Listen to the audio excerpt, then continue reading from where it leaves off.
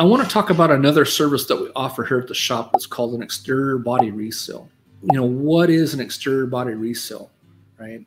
So every coach, every window, every molding, every joint, every seam, and I'm talking about the four sides of the body. So I'm not talking about anything to do with the roof. You know, if you look closely, you're going to see at some point there was some type of sealant applied to certain areas, if not the whole coach.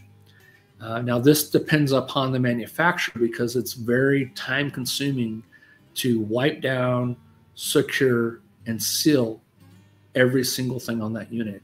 So most cases when the manufacturers are sealing them, again, it's during production.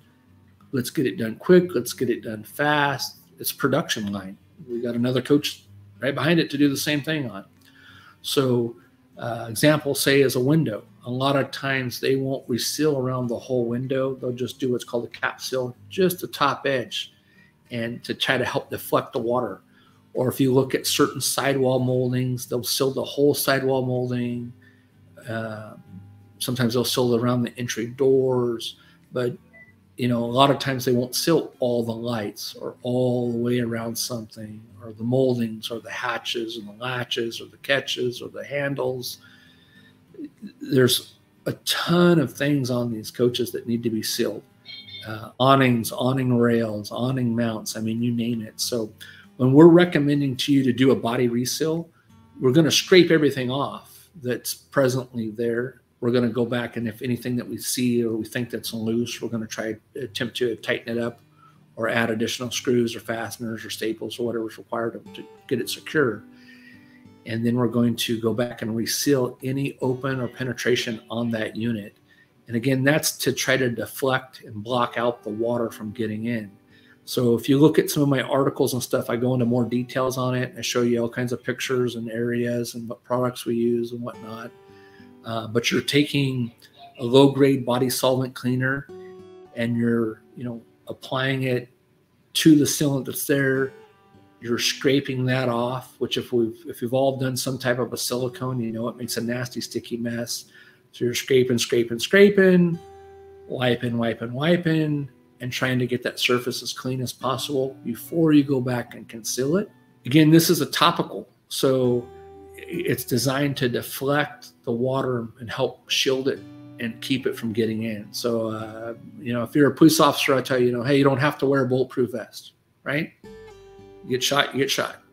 And basically that's where you're at if your coach doesn't have silicone on it or sealant. By putting on that bulletproof vest, if you get shot, it's not going to do nothing. It's going to bing and deflect off of you, right?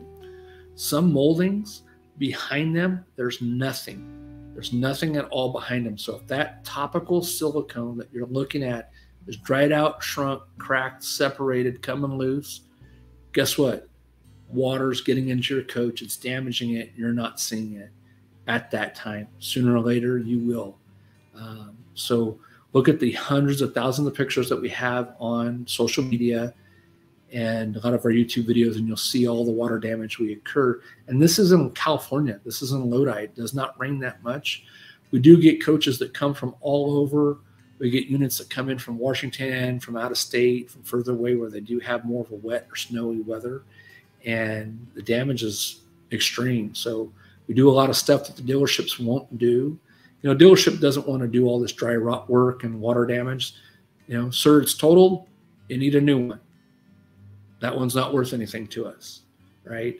So many times we've had to take those coaches and the owners say, you know what, I can afford to fix and repair what damage has happened, but I'm not going to go buy another new one. Again, let's keep them sealed up. Let's keep you traveling safe and looking good. Thanks so much for watching.